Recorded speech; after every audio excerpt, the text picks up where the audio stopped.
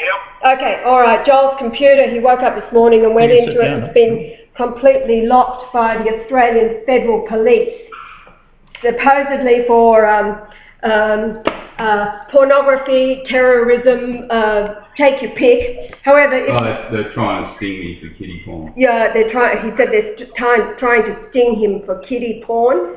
Anyway, it says if you pay $100, they'll unlock it. If you don't pay the $100, then they'll confiscate everything, and it could result in charges, all kinds of things like that. So it's heating up. Now, tell us about your dream. This morning, it was about 6:30 in the morning. I was about to get up. I thought, I'm still tired, so I just go back to sleep. And this dream was very lucid. It was incredible. I saw meteors hitting the earth. I was out in an urban area, and it scared the shit out of me. And then I looked up in the sky, and there was a massive, asteroid coming in. And I thought, geez, what am I being shown this for? And then I looked to the horizon, and there was two suns, one side by side. It was just an amazing lucid dream, and it scared the shit out of me, to be honest with you. Right, well, it's great. There's no reason for you to be scared. You know the name. It's Brian Leonard Golightly Marshall. You and your household will be safe. However, we've been warning the world. The world has rejected God. This is the shit hitting the fan, and it's all good. Now, also your dream confirms the vision. Did you see that YouTube about the vision of a boy just 4 years old about 2 weeks ago? His father uploaded it. No, I didn't. No. Okay, well the small boy, only 4 years old, drew what he saw. He drew our son and two other sons. One was like our son, and the other one was like the orange, yellowy colour. But the second son was a blue colour, and he said they were very angry looking. And then in the next scene he drew, he called them rocks from heaven, a great long trail of rocks that went around the earth, and then he drew them falling onto his own house. And so his father uploaded it and said that, you know, the child has been under no influence of anything that he's got from him. He doesn't watch TV, anything like that. He's only 4 years old. And he's only 4 years old. So out of the mouths of babes. And then on the 21st of December, there was a report uploaded onto the internet about a fireball from heaven, it was described, that hit a tiny island in the French Polynesian Marquess chain. And the name of the island was Ia. Now, on the map, you can't even see the island. It is so small, and it was supposed to have struck at 12 noon. Now, we did the numbers on it, measuring to Yahweh's birthplace, and it talked about fire and flying, and then also executioner in the Greek. Now, as it happens, nobody's been able to confirm the report, and I dug deep, and the report had this script, was supposed to be a report from somebody who lived on the island. As it turns out, the island is uninhabited. But it Interjection. It is now uninhabited because the internet says so. In other words, they've got so many... Yeah, go on, mate. There's so many people working on it that any Wikipedia or any information anywhere on the internet is instantly rewritten. So it did happen. Yeah, look, mate, that dream I had was so lucid, and I don't think I've never had dreams like that. You know, meteors in the sky and stuff like that. It's just bizarre. And I've been on it all day thinking about it. That's why I sent you a message. I thought, well, maybe this has got to be some sort of message here, you know? Absolutely. This is what we've been waiting for. Yeah. Well, you know, the angels work in mysterious ways, as I know, and you know, and they give me the dream, there's no doubt about it, and all day it's been on my mind, you know. And I want to say to you guys, listen, Dazza's backed off a bit, but I have to. My life has been a lot less stressful with Sydney and everything else, but just know this, I know the truth, you're in my thoughts every day, and I love you guys, alright? Yeah, it's all good, Dazza. When are you coming up? Come on. I was 5.5 hours away from you, but with the job I had to do and everything else, it was just impossible for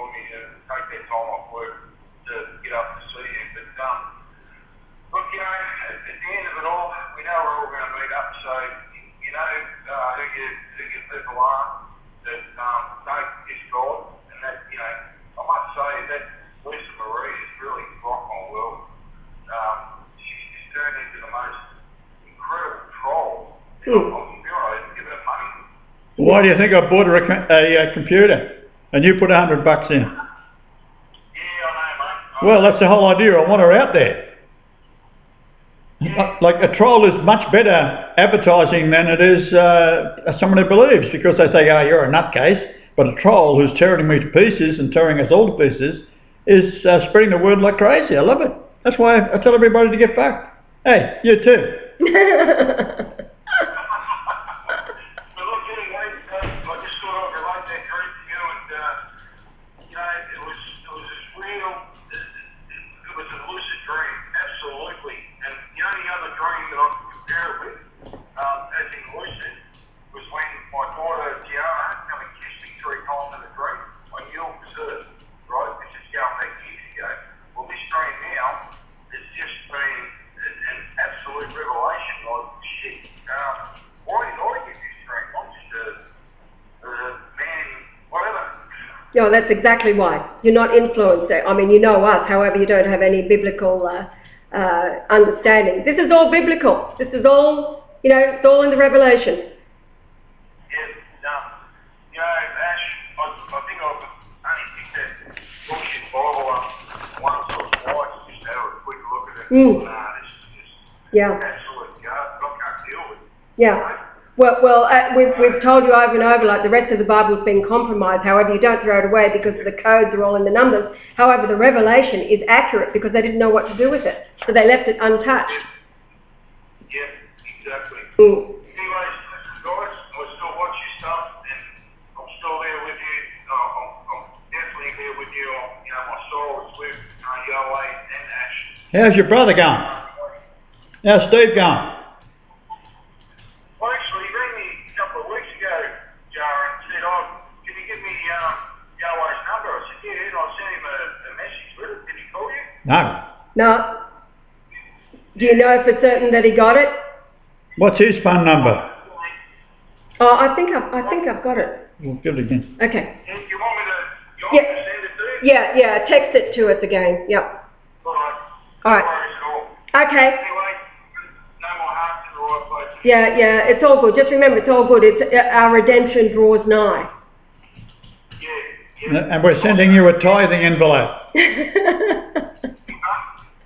He said that we're sending you a tithing envelope. It's his Jesus joke. Hey, can you ask Joel, because I just don't get my head on this YouTube too much, so I've gone back into work full on, and I can't work this shit out. I'm not a computer head, I straight phone. And can Joel please update my page with your latest stuff on when he's got my password? Well, wait on. He's completely locked out. Remember I told you before the conversation, the AFP, Australian Federal Police, have locked his computer totally. They're setting him up to go after him, he thinks, on kiddie porn. This is all because of the challenge, we think, to Pete Santilli, who is a shill. One of Joel's last uploads was challenging Pete Santilli, who's been giving Sherry a really hard time, to have Brian on the show. Anyway, the shit's been hitting the fan, and we think that's what it's over. Okay. Well, he used to work in a school, you see, so it would be automatic. If you're going to set someone up, it set it up from the school background. That's what they do. They tried it with me in Canada, but I'm his lawyer, so that's it. Right? He's innocent even if proven guilty.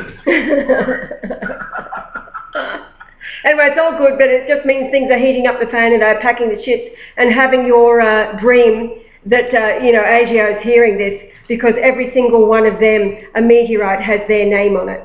Yes, well, you put that up on YouTube, the dream I had is just incredible. Yeah, we're recording it now, it's going up.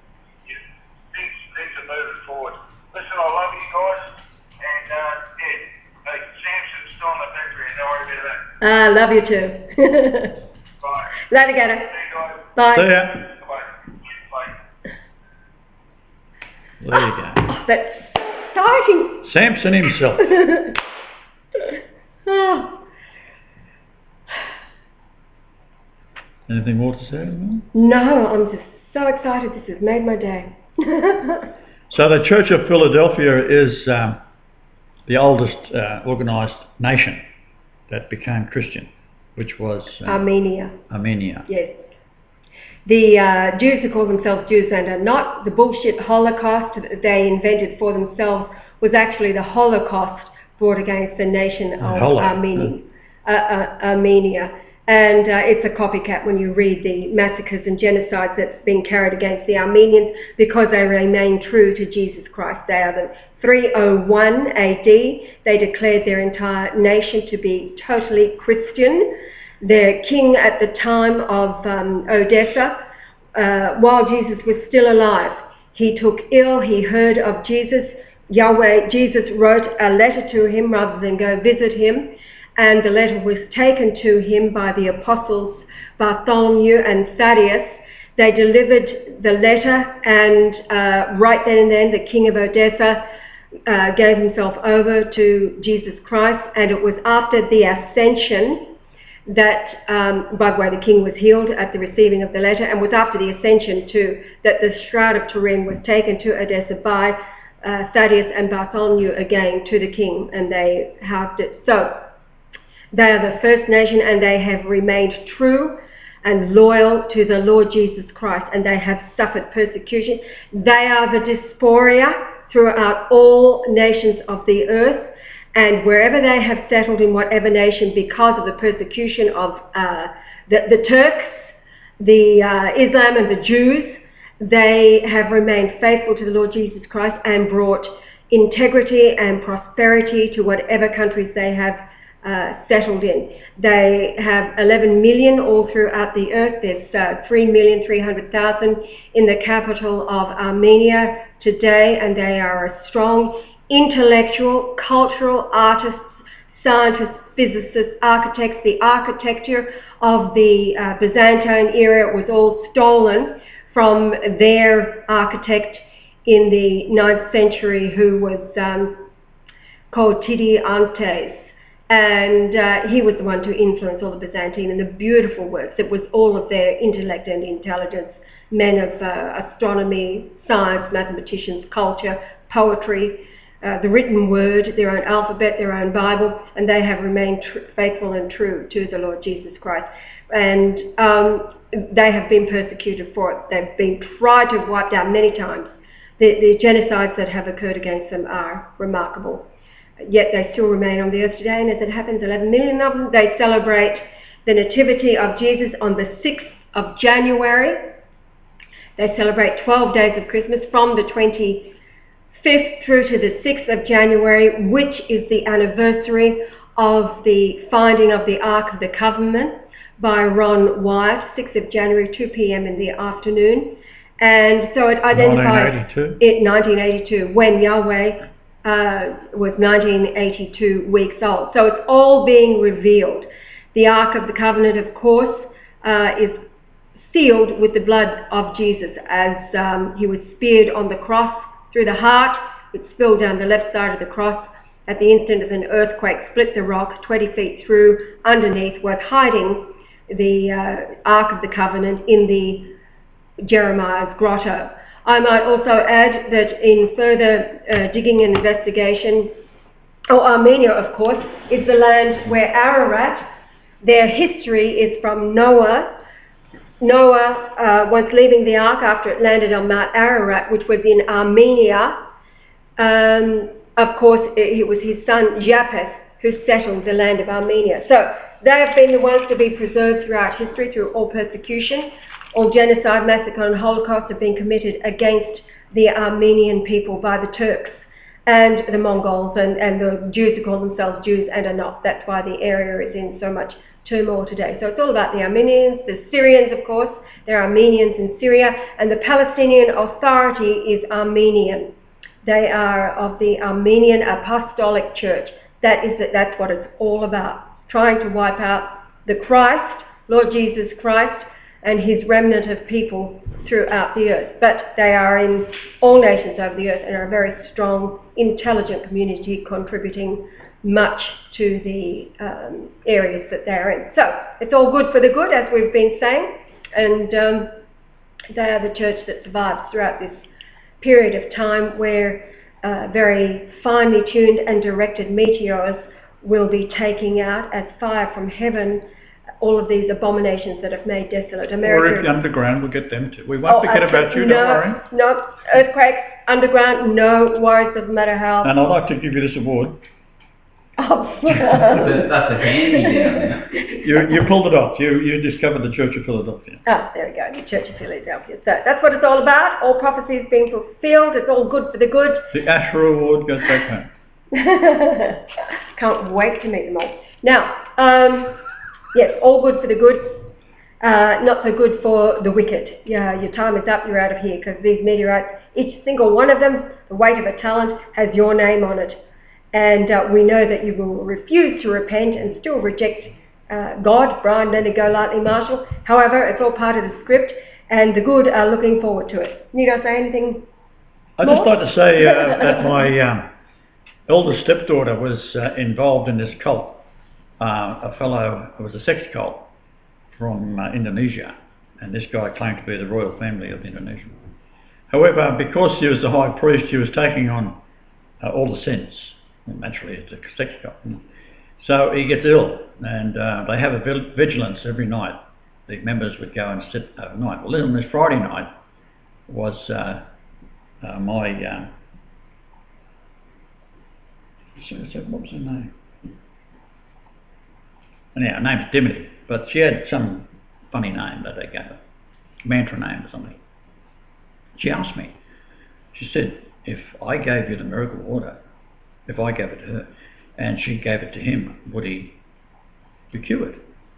Because he's near death. I said, well, it'll either cure him or kill him. So I mixed them up and I put my blood in it. And she took it that night and gave it to him. And I told her with instructions, don't let him get out of bed. He'll end up having a heart attack. This had happened once before with a friend of mine that didn't listen. And he had cancer, and he's an old friend of Michelle's, Mary Magdalene. And she went to school with his wife. Lovely man, but he had cancer, and I said to him, look, I'll cure you, but you've got to promise me not to do anything strenuous because you've been sitting around for so long. You're a big fat guy anyhow. Next thing, he's dead, right? So what happened was he took the water, felt so good that he got up and started mowing the lawn on his farm, and that's it, face down on the grass. When we drove up, I had a GPS as I always do, and I took the readings as it goes, and it records the nodes, that is from one turn to the next and speed. And one node was doing 888 kilometres per hour.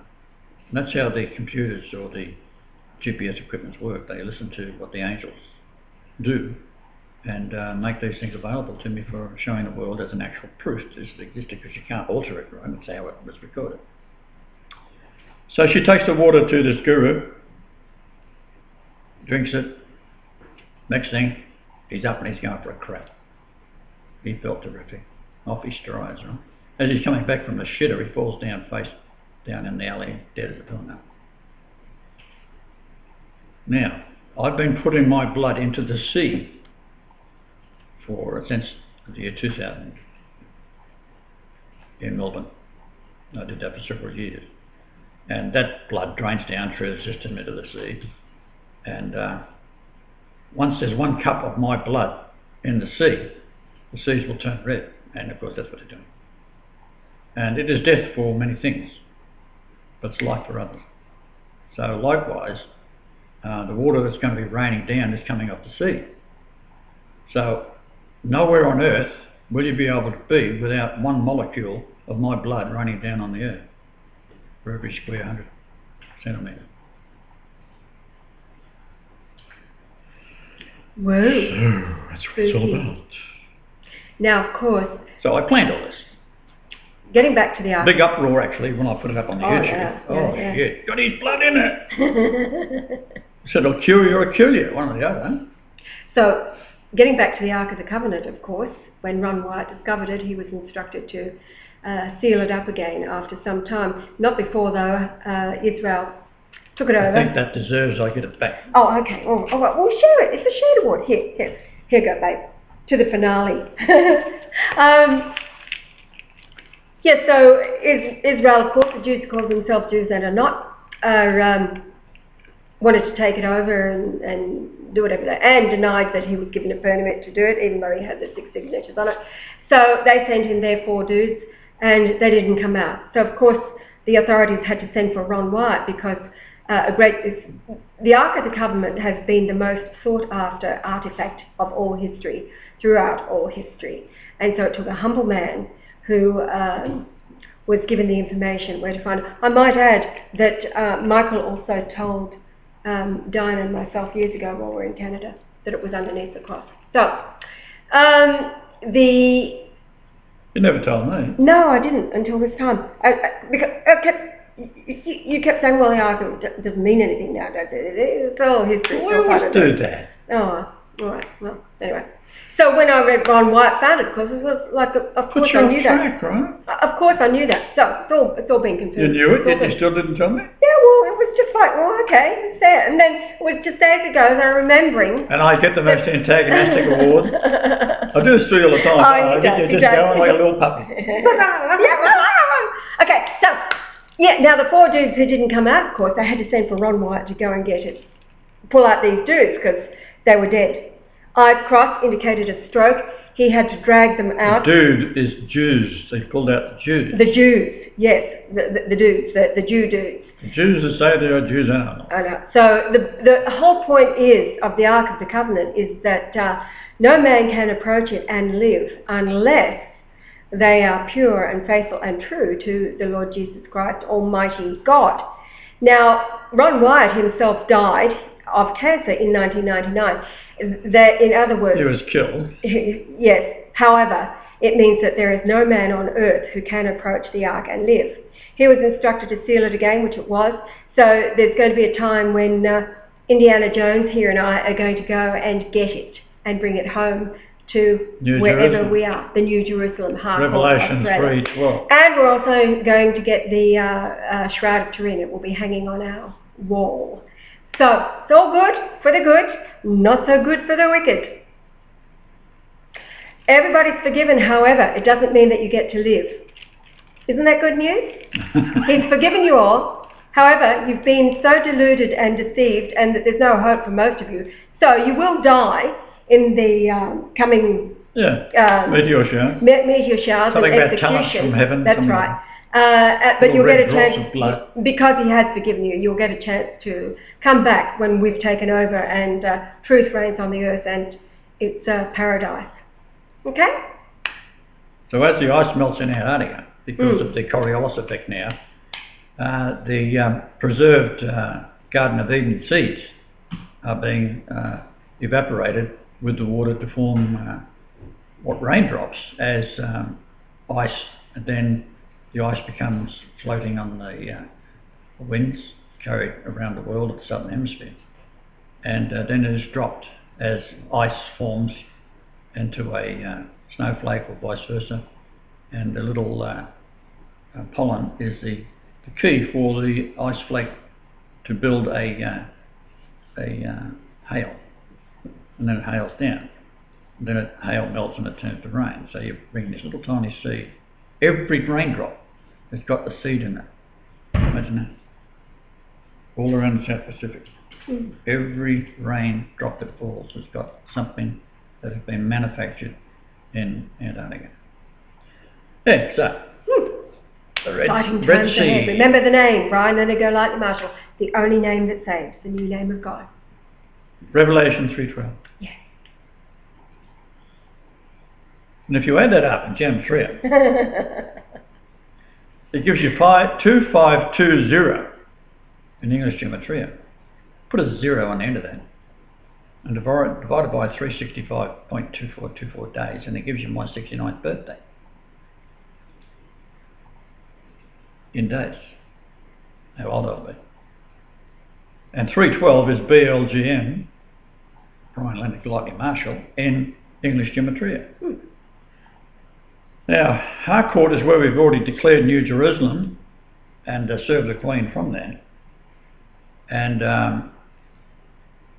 we have an area picked out where the everything's going to revolve around. And we have the Harcourt money already made. But at the end of Rothschild Avenue where I was born is a street called Harcourt Parade. Now when you measure from 105 Rothschild Avenue, there's your Satan right there. 105 is Eagle. When you go to Harcourt, there's an Eagles Road. A small road, only a couple of kilometres long. But if you go from the 105 Rothschild Avenue to Harcourt Eagle Road North, down to Harcourt Eagle Road South and back up to the 105 Rothschild Avenue, which is just above Harcourt Parade, cross-formed by Harcourt Parade. So it is a distance of 888 miles, which is Jesus Creek. It's not that hard, is it?